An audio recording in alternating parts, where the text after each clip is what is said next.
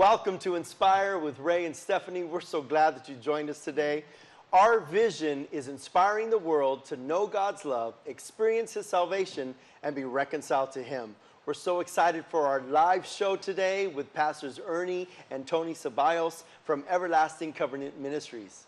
Yes, and we're so grateful that they were able to come to our show on such a short notice. We had got a phone call late Sunday evening that Apostle Hailu and Elder Hailu had a family emergency and weren't able to come to the show. And so we just want to ask our viewers to please keep their family in prayer as they're going through this time, and then know that we are going to have her on at another time this year. Pastor Ray? All right. Well, Pastors Ernie and Tony Ceballos are the lead pastors of Everlasting Covenant Ministries in San Bernardino, California.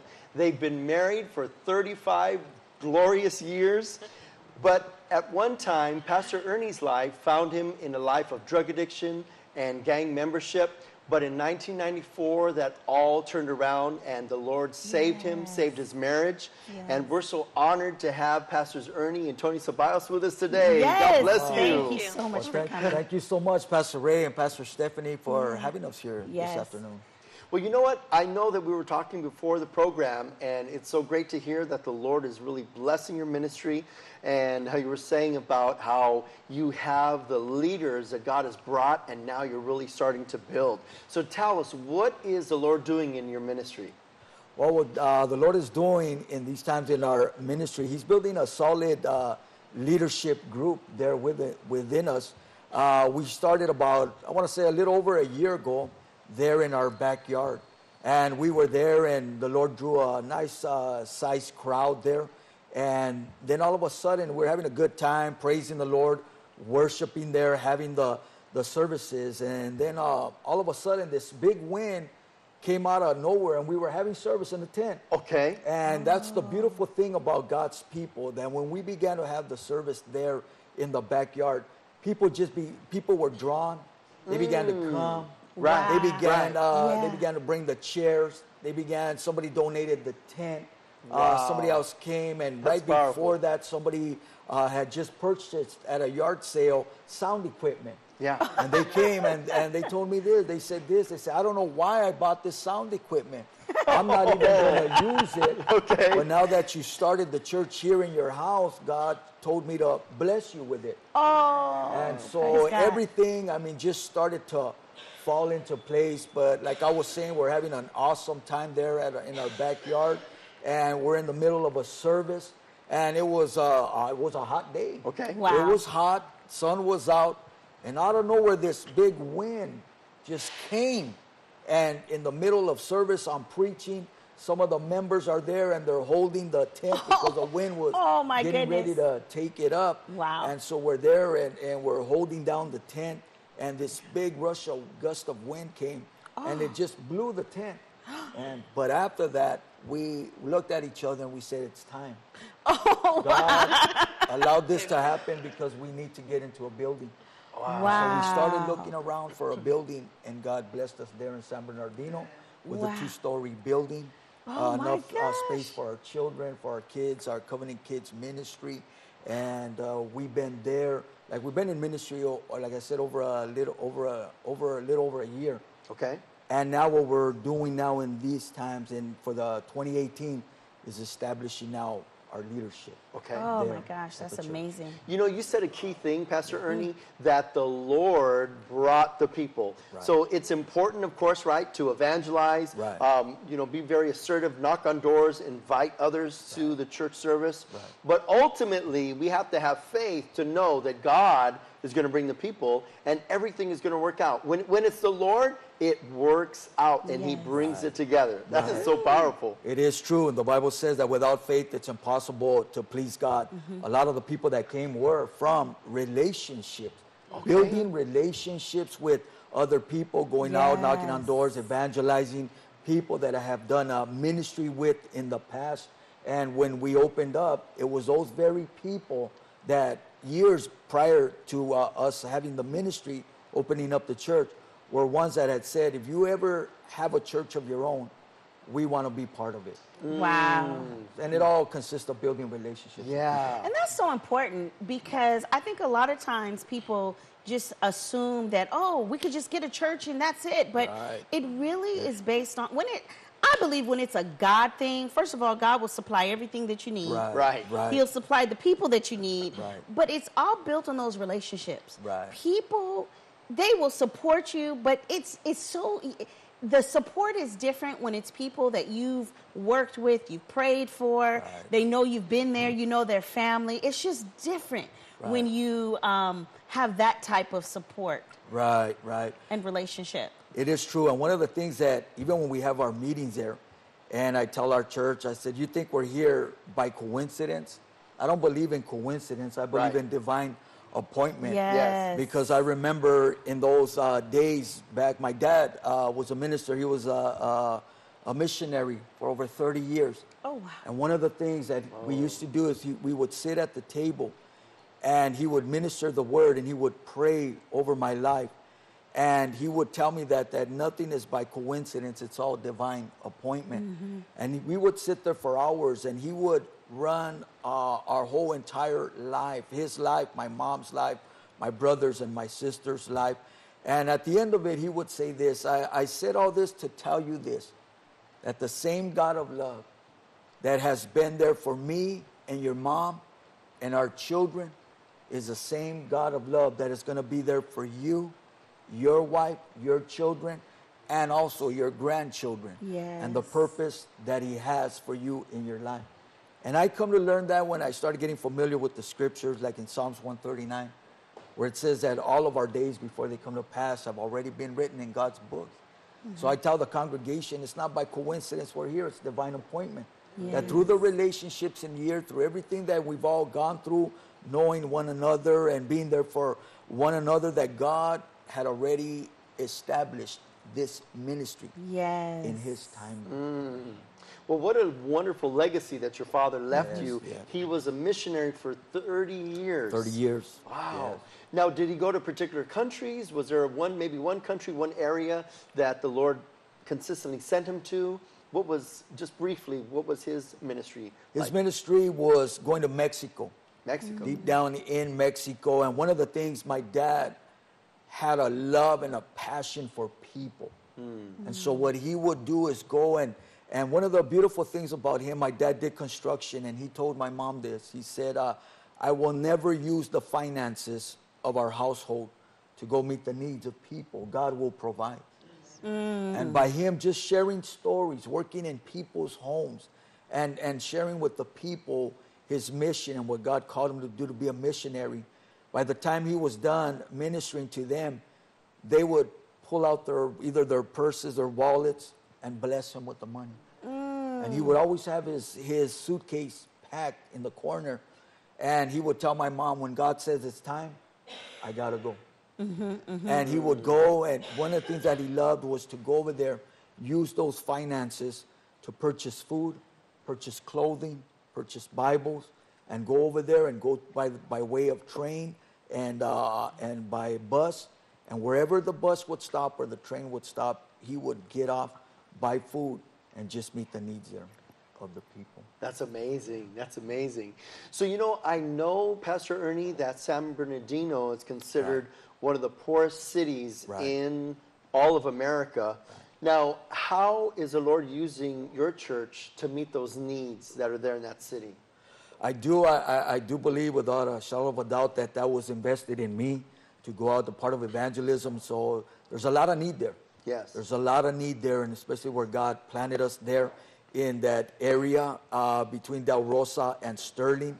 There's a lot of need there. So I truly believe that God is raising us up there in this city, there at that church for such a time as this. To go out there and evangelize. As a matter of fact, we went out knocking this past Saturday. We went out just knocking on doors, inviting people to come to the service. And yes, sometimes, they shut the door on you. They say, we don't want to hear it. But there was this one young man that he caught my interest when he came to the door. I even stepped back a little bit because as he came to the door, this young man was just covered in tattoos all over his face, his head, and everything. But what struck my heart was the love, the compassion. And though he stood there and we were giving him Jesus, presenting Jesus to him, it was kind of like that facade of the hardness of prison life. But when we left from there, I told my assistant pastor, Pastor Albert, I said, we're coming back. We have to come back because under all that, there's somebody there that's hurting. Right. He's hurting, he's broken, and we're going to come back and minister the love of Jesus. Yes. And I believe by faith that one day he's going to walk in those doors and he's going to sit there in the church. Yes. You know, it's so good to hear you say that you went out into the community. So oftentimes we don't hear that. Right. The church is a building where people come on a Sunday, maybe for a midweek service. But it's so refreshing and so great to hear that you are actually stepping out of the four walls of the church, going into the community and meeting needs of people. That's right, that's right. And I wouldn't have no other way. My passion also, Pastor Ray, Pastor Stephanie, is to go out into the hospital, into the convalescent hospitals, just going out where the need, because also too, I know that there's a lot of people that can't come to the church. Right. So we are the church, and we have to take the church to them. And we have to go take the love of God to them. And the majority of us here, we can use our legs and our arms and our mouths to be the representative of Jesus. But a lot of them can't hear the message. Right. So God will use us. And I believe that God put that deeply in my heart. And that's one of the things that I understood because, going back a little bit to my past life, being a gang member and involved in drugs and prison life, so I come to know the scriptures, and the Bible says that, we were created in the image of God. You see, I couldn't find out I wasn't created to be a gang member. That's right. I wasn't created to go to prison. I wasn't created to do drugs. Right. I was created in the image of God. I love The it. Bible says that God is love. God is love. Yes. So what did love do for us? Love came and demonstrated itself, in this world through Jesus, by coming down and loving us, forgiving us of our sins, and just being there for us. So that's the heartbeat. That should be the heartbeat of every Christian. Right. That should be it. That now we're created in His image to go out and demonstrate His love. Amen. Yes, Pastor amen. Ernie, Pastor Tony, I want you to hold that thought. And when we come back, we're going to hear more about the powerful way that God is using Pastor Ernie and Pastor Tony in the city of San Bernardino. We'll be right back. Amen. Amen. Praise God. Praise God.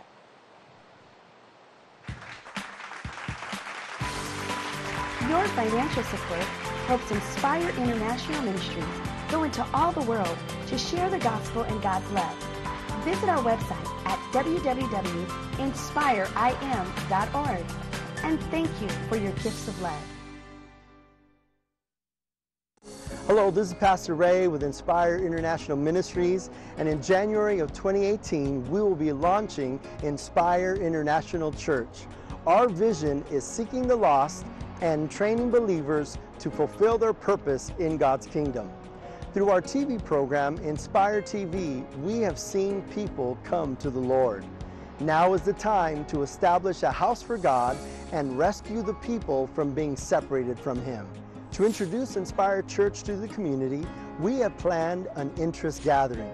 This will be a time to hear the vision, experience the worship, and meet the leaders. If you've been looking for a place to belong and serve, this is the place. So come and join us for our interest gathering. God bless you, and we look forward to seeing you there.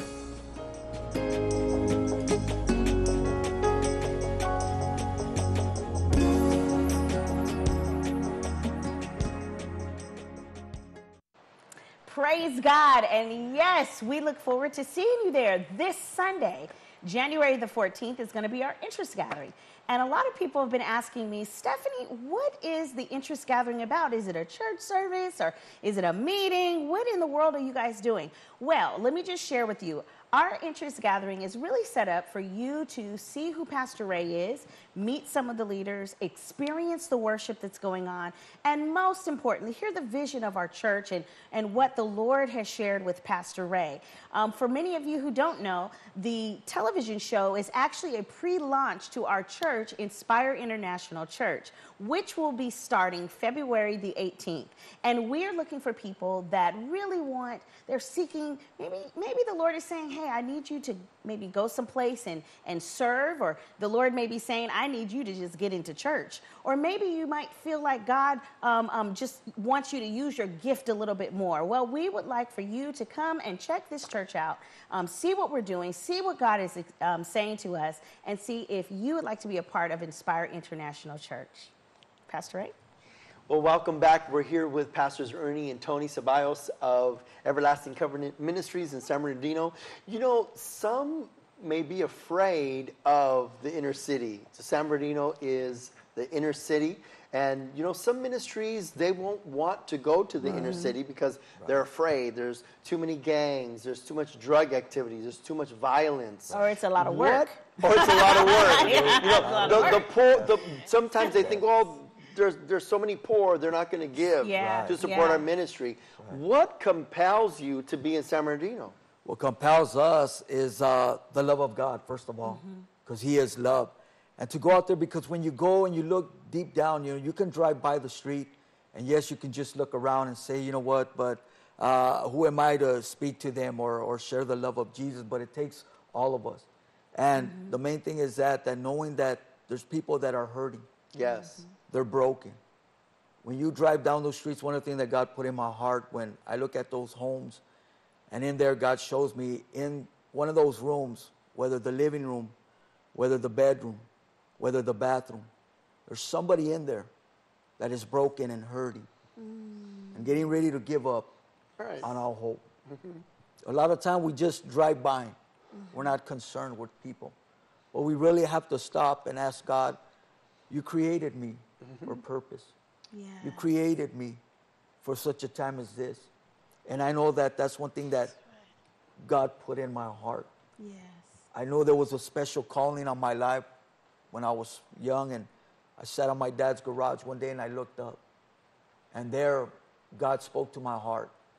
And I knew that from that point, God said, you're special. You're special. And through the years and everything that we've gone through, and now being there in San Bernardino, one of the hardest areas there, that now God revealed to me, it is for this time. Yeah. Because I put that heart, my heart in you. Yeah. That when you can drive, and even though there's walls, and even though there's streets and barriers there, but you've been called to see what's going on behind those walls, and to bring those people out, and basically share the gospel, the good news. The message. That's why Paul said, for I am not ashamed of the gospel of Jesus Christ, for it is the power unto salvation. There's power behind the message of the gospel, and people need to hear it. You know, I can imagine that you're so excited, not simply because God has put you there and given you the power to reach the people, but He's given you a dynamic team to help you. What do you, for this year, what do you have planned for your leadership?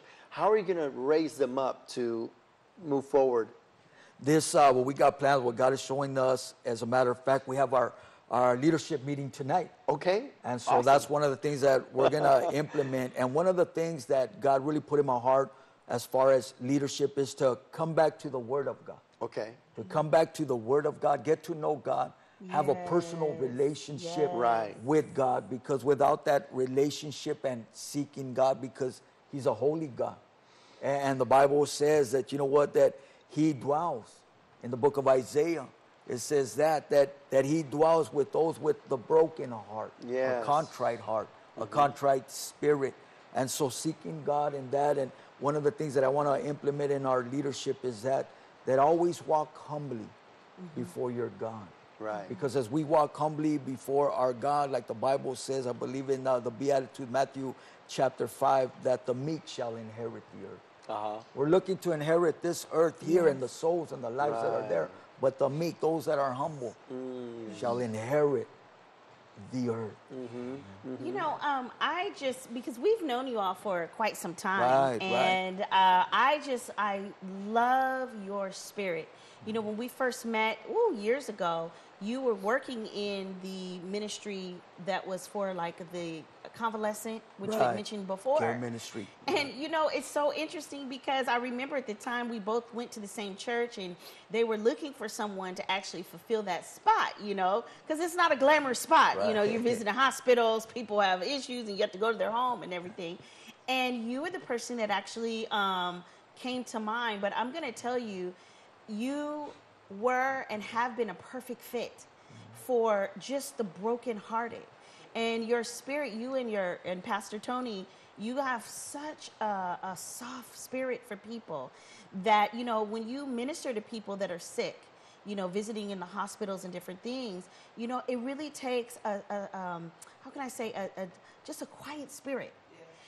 But yet powerful. Right.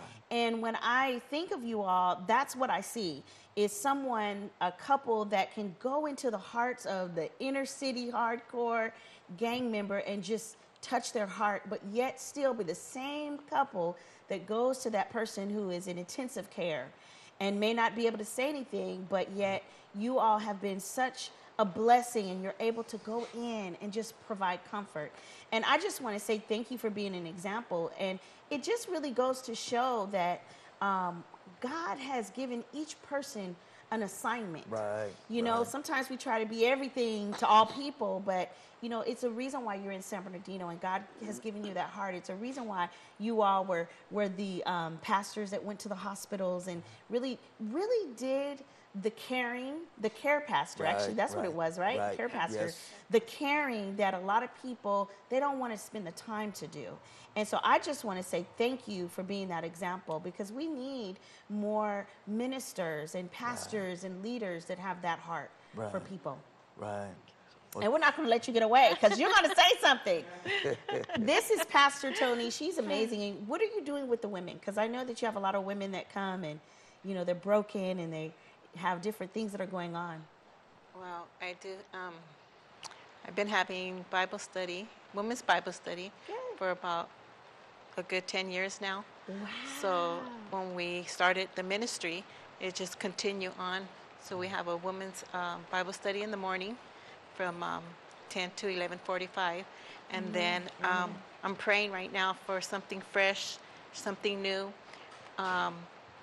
Maybe towards the evening to have open up another women's. I'm not quite sure yet. I'm still praying on this. Amen. You know, because I want God to just put something fresh and something new for this year.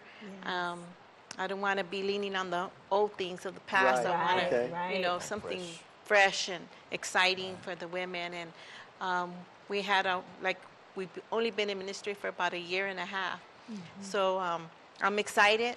Yeah. You've been in ministry for what, 29 years and 30 years? Yes. For this time, right? Ministry at home with your children first, right? There it is, right there. Exactly. So I have to say to our TV audience, this woman is a powerful woman of God. She's all meek and quiet and praise God and thank you, Jesus. There's a powerhouse in there. There is a powerhouse in right. there. And I see the glory of God on you. I'm just so excited for what's happening. We're excited for what's happening in your ministry. And, you know, it's just amazing. When God said it's time, it's just time. Amen. And he provides everything that we need. Yes. Amen. I want to elaborate a little bit on that. And, you know, behind every good man, there's a good woman. Yes, amen. And I wouldn't be able to do the ministry that I'm doing. You know, it takes a lot. It's a lot of work, a lot of going into the hospitals and speaking with people, families, so many things that are going on. Yeah. And sometimes when I do come home, I express it and I say all the things that. Sure. But I have a good wife. Yes. That is there behind the scenes. Amen. Praying. Yes. Praying.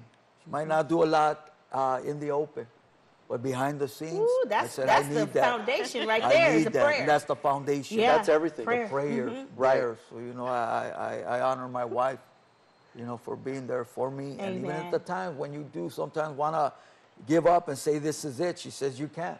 Right. You can't. You can't.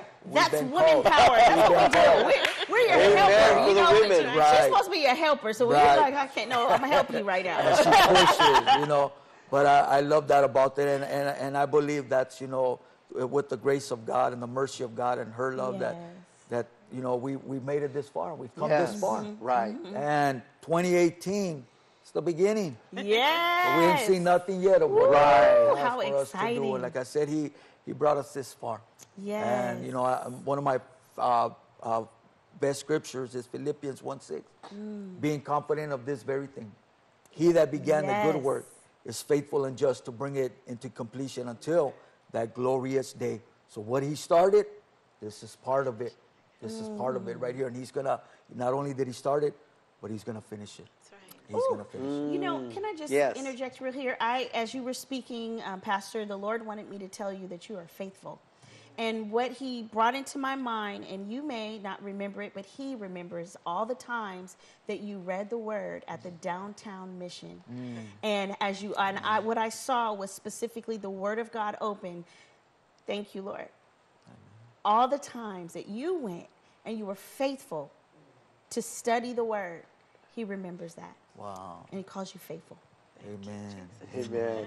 You know, Pastor Ernie, for these last few moments, about 4 or 5 minutes that we have, I want for you to look into your camera and I want for you to minister the good news of Jesus Christ to our audience, and I want you to lead them to Christ. Amen. I just want to tell everybody that is hearing my voice here today that that same great work that God did in my life, my wife's life, bringing us together, 35 years of marriage, wasn't easy in the beginning, but we had that glimpse of hope. And, you know, people say that the greatest loss in life is the loss of a loved one.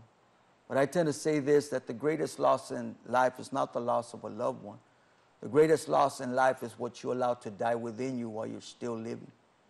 You see, when you give up hope, there's really nothing left.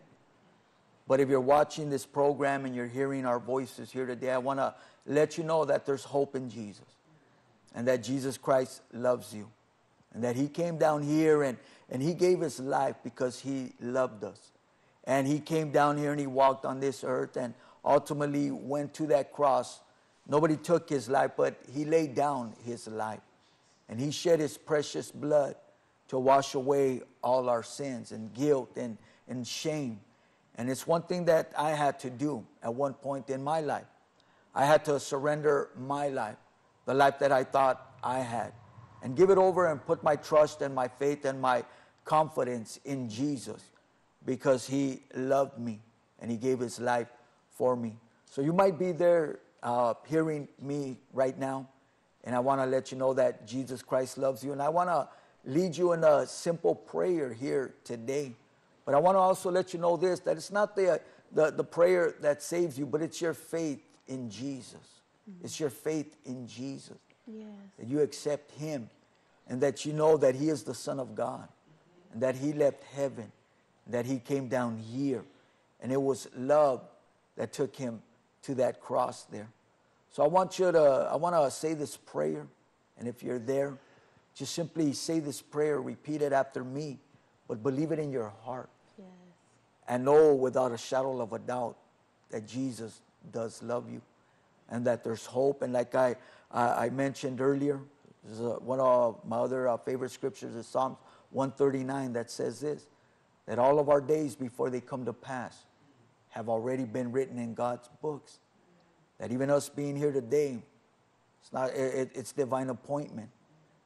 And God knew that we were all going to be here. God knew you were going to be watching and hearing my voice here today. Here today. So I want to lead you in a simple prayer that will lead you to the love of Jesus. And not only that, eternal life. Just pray with me this. Just say, Dear Jesus, today I come to you as a sinner in need of a Savior. And today I would ask you to forgive me of all of my sins. And today I hear the knock on the door of my heart. And I open that door. And I receive you as my Lord and my Savior. And I truly believe that you are the Son of God. That you came to this earth. And you walked on this earth. and you went to that cross and you laid down your life because you loved me. And you were buried in that tomb, and on the third day, you rose to life. So I truly believe today with all my heart that you are my Lord and you are my Savior. And I thank you, Lord, for dying on that cross and giving your life to save my life. And Holy Spirit, baptize me and teach me how to live the rest of my days here on this earth. Yes. In Jesus' name I pray. In Jesus' name. Amen. Amen. Amen. Pastors Ernie, Pastor Tony, thank Yes. you so much for Oh my joining us. Thank you so Thank you much. so Appreciate Thank you so both much. so much. You know, if you said that prayer, we want for you to drop us a note. Let us know on our website, inspireim.org. God bless you. Thank you for joining us. And don't forget, God loves you and has a purpose for your life. Thank you. Yes, amen. Thank you. Your financial support helps Inspire International Ministries go into all the world to share the gospel and God's love. Visit our website at www.inspireim.org. And thank you for your gifts of love.